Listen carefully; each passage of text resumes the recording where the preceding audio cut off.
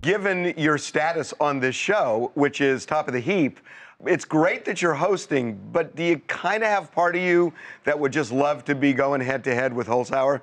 You know, I feel like I got away with one last time I had to play that guy. He is the best Jeopardy player of his generation, and I can't believe I skated away with a win here in my fading decade. You know, I'm getting a little long in the tooth for a Jeopardy champion, so no, ain't going to be no rematch. The thing about this Masters tournament is that these players are each so great at the game. There are many clues that I swore to our writers were too hard. Like, you got to get rid of this. Nobody's ever heard of this guy. Nobody's ever heard of this writer. Nobody's ever read this book. And these 6 players have so much Jeopardy under their belts, and they're so smart.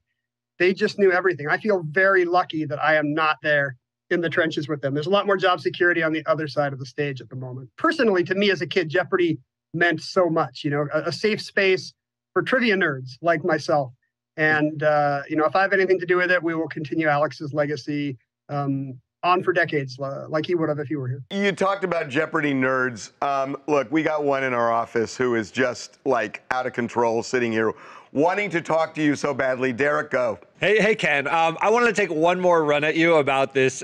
Even if you don't give a sequel to Holzhauer, who you beat Holzhauer and Rudder. Everyone saw it. It was incredible. But if Amy Schneider and Matamodio do really well in this tournament, don't you kind of have to take them on to still carry the belt?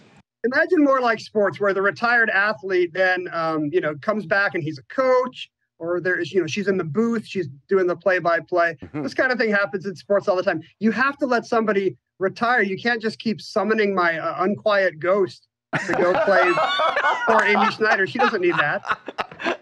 You know, even Tom Brady retired at a point, right? I mean, fair enough. Although Michael Jordan kept coming back, gave us some years on the Wizards. So just one more, trot him up, lace him up. Yeah, I think I got some minor league baseball in me. I'm going to give that a shot.